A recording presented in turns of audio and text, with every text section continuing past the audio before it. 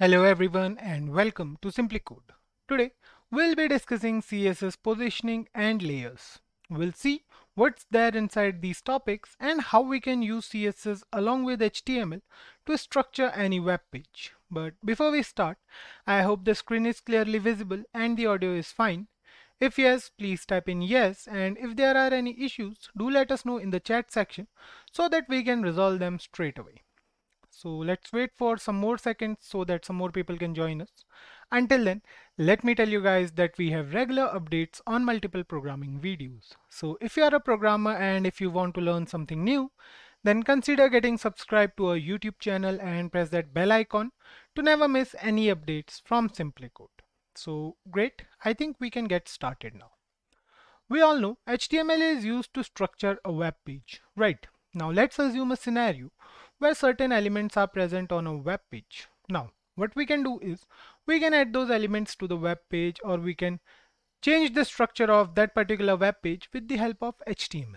But we have to position them as well, right? So let's take an example of a navigation bar. In simple words, the navigation bar is present on every website out there, right?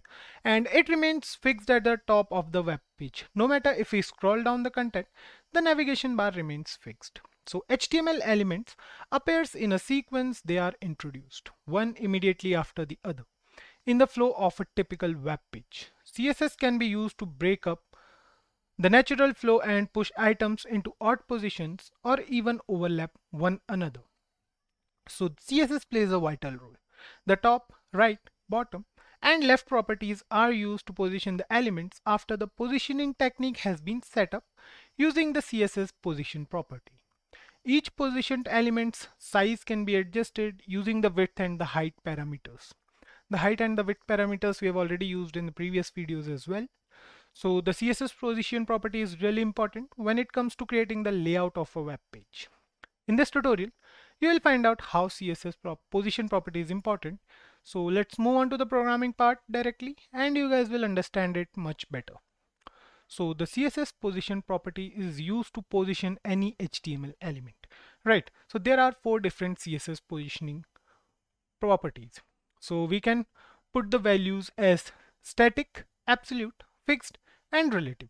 Don't worry, we'll go through all 4 of these CSS positioning values, or we can say all 4 CSS positioning properties. So let's start with CSS static positioning. So this is a by default position for HTML elements. As you can see here, we have a single heading present on a web page right now, which is CSS Positioning and Layers. You can see this is the default position of this particular heading. We haven't used any position property in the CSS part or anything, but this property is present over here, right? So there is some gap from the top and some from the left.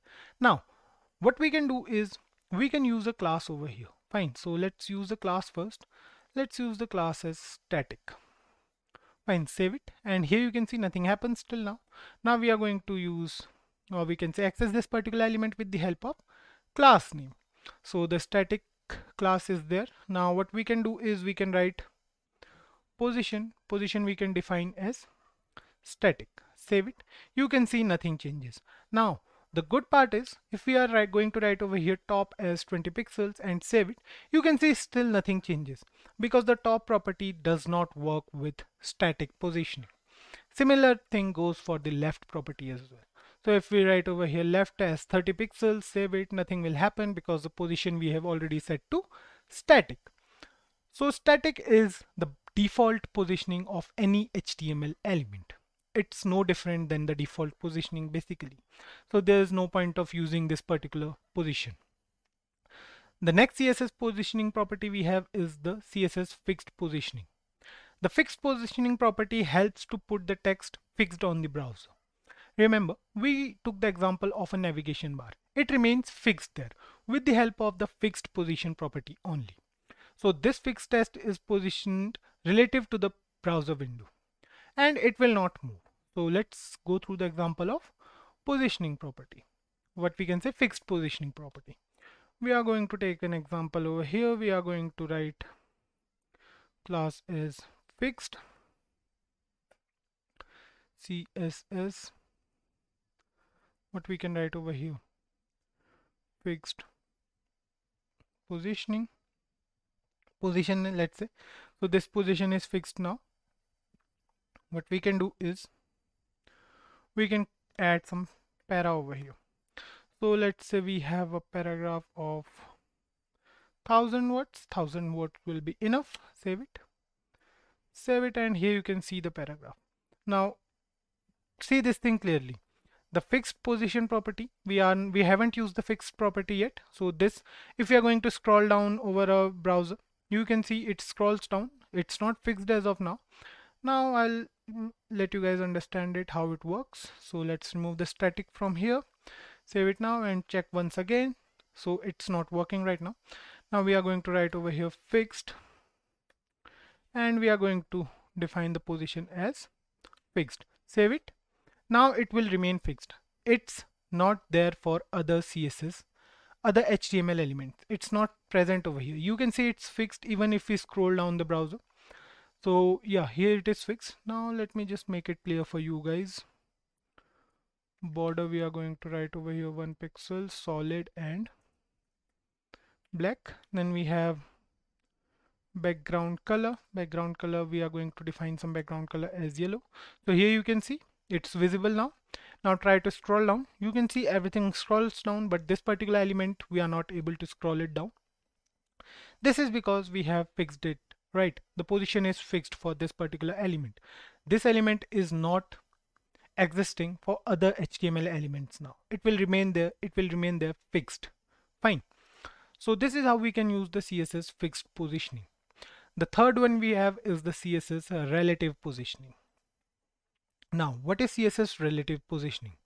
The relative positioning property is used to set the elements relative to its normal position.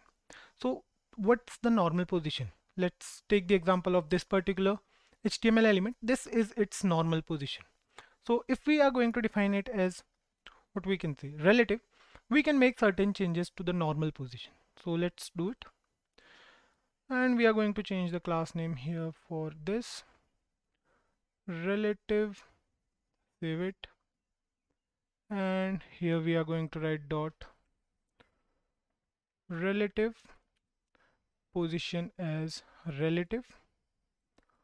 Okay, save it, and here you can see there's no difference. Define left as 10 pixels, save it. Here you can see the difference. Left is now it's a little on the right hand side, 10 pixels are given to it, this particular heading. Keep it 100, save it, and here you can see, let me just take the scroll bar over here, you can see the gap. So this gap is 100 pixels now. So this is the left property. Now, so what we can do is we can also give this CSS. So what we can do is we can also give left as -10. So let's see what happens if we are going to write over here -10 pixels. You can see, now you can see it's stick to the left corner, right? There's no gap. -10 means all the left hand side gap is now taken away from that particular heading. So the property left as -10 subtract 10 pixels from the element's original left position. Similarly, the left as 10 pixels, or we can say 30 pixels, any value we want to give, but the value should be positive. It means that 30 pixels or n number of pixels to the elements, it will add up. Sorry. So what I want to convey here is it will add 30 pixels to the element's original left position. Fine. So if we write over here, let's suppose 50 pixels, save it. It will add 50 pixels to the original position. So yeah, that was the original position. It adds 50 pixels to that. Fine. So this is how the relative positioning property actually works in CSS. The fourth one and the final one we are only left with is the absolute positioning. So the absolute positioning is used to position an element relative to the first parent element that has a position other than static. If no such element is found, the containing block is HTML. It sounds a bit tricky, right? So let's go through the example directly. So for that, what we are going to do is we are going to remove, okay, just let me remove this particular paragraph. I don't want you guys to get confused. remove them as well. Okay, we are going to keep these two headings for start, save it. So we have these two headings present over here. Now what we are going to do is we are going to use the absolute property within one heading. We can either choose, so here you can see the fixed position property is present over here. So we are going to use it within the h1 tag. So we are going to write here class as absolute, save it. Now move to the CSS part, dot absolute. We have accessed this particular class. We have to write here position as not relative but absolute. Now keep an eye over here. So the moment we'll save this particular program, you can see they interchange their position. So now the absolute position is present. So the heading with class as absolute is present on the downside, or we can say on the bottom, and the other heading is present at the top. Remove this from here, save it, and here you can see CSS fixed position is present over here, and this particular heading is present over here. Now just undo it, save the program, and here you can see it interchanged again. This was just an example of how the CSS absolute positioning actually works. Now we can manage it accordingly. So we have to use the left, right, top, bottom properties. Left, let's say we are going to define here as 150 pixels. It will give 150 pixels to the original position, and it will add up basically. Top as 250 pixels, it will again add up 250 pixels to the original position. So here you can see 250 pixels are added and 150 pixels are added from the left. So this is how the absolute positioning in CSS actually works.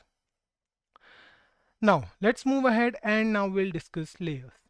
So elements that are relocated outside the document's natural flow may end up overlapping one another. As we saw in the fixed position property, the elements were overlapping each other, right? So using the z-index property, it can be determined which of these positioned items should be at the top and which should be at the bottom. So each element's position within the stack when it is overlapped depends on the value of the z-index. Positive numerical value suggests moving the element to the top of the stack, whereas negative numerical value suggests moving the element to the bottom of the stack. So let's say we have three values, 1, 2 and 3. 1 will be present at the bottom, 2 will be present at the center, and 3 will be present at the top. So let me give you a simple example of layers. Let's say we have three elements and we want to stack them one over the other. In other words, we want to create layers. So let's go through the programming part directly. What we'll do is we'll create divisions over here. We are going to create three rectangles, let's say. Fine. So we are going to write here div class as, for the first one we are going to write center,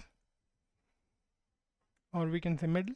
For the second one we are going to write class as bottom, and for the third one we are going to write class as div class as top.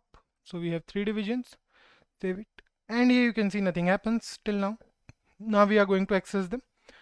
First we have the center, then we have the dot bottom, and then we have dot top. Fine. So these three class names we have. Now what we are going to do is we are going to create rectangles. Background color, let's say background color for the center one or the middle one is going to be aqua, and then we have width we are going to define as 300 pixels. Then we have height again. We are going to create rectangles, right? So we are going to keep the height as 100 pixels. Position, this particular z-index property works with relative. So we are going to write here relative. Top we are going to define as 10 pixels. It will add 10 pixels to the original position. Remember it. Left we are going to set as 80 pixels. It will add 80 pixels to the left of the original position. The final one is z-index. Z-index, this is the center one. We can use 2. Fine. We are going to use 1, 2 and 3. Save it. And here you can see we have a rectangle present over here on the browser. Now the next thing we are going to do is we are going to create two more rectangles. So we are going to copy it from here. We are going to paste it here. We are going to change the color. So let's say the color is red. Height and width and position will remain the same. The top and bottom will change because we want to stack them one over the other, and I want you guys to see them stacked. So we are going to write over here minus 60 pixels for the bottom one, and we are going to write over here left as 35 pixels.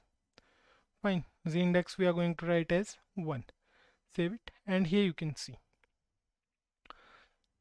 So it's working perfectly fine. Again, we are going to put it over here. We are going to change the color to a different color, any color of your choice you guys can use. I'm using yellow over here. We are going to change the values of top and left. So top we are going to set as minus 220 pixels, and left we are going to set as 120 pixels. Let's say the index is going to be 3 for this particular rectangle. Save it, and here you can see these three boxes are stacked one over the other. The z-index for the yellow one is 3, that's why it is at the top. The z-index for aqua is, but was the z-index 2, that's why it's in the middle, and the z-index for red is 1, that's why it is present at the bottom. So the relative position property plays a vital role over here because we are going to use the position of a parent element. So this is how we can use these properties to create the structure of our web page. Now, positioning and layers are by far the most difficult part of CSS to understand, but we covered the basics of both in this video. I hope you guys understood the basics, so we'll see them in action when we create a web page layout. Now, if you feel that we have missed out on some important topics that we were supposed to cover in this particular tutorial, then please feel free to drop them down in the comment section below, and we'll have our questions answered. Also, we'll consider every suggestion provided by you guys. So with that, this is Kaushal signing off until next time. Thank you.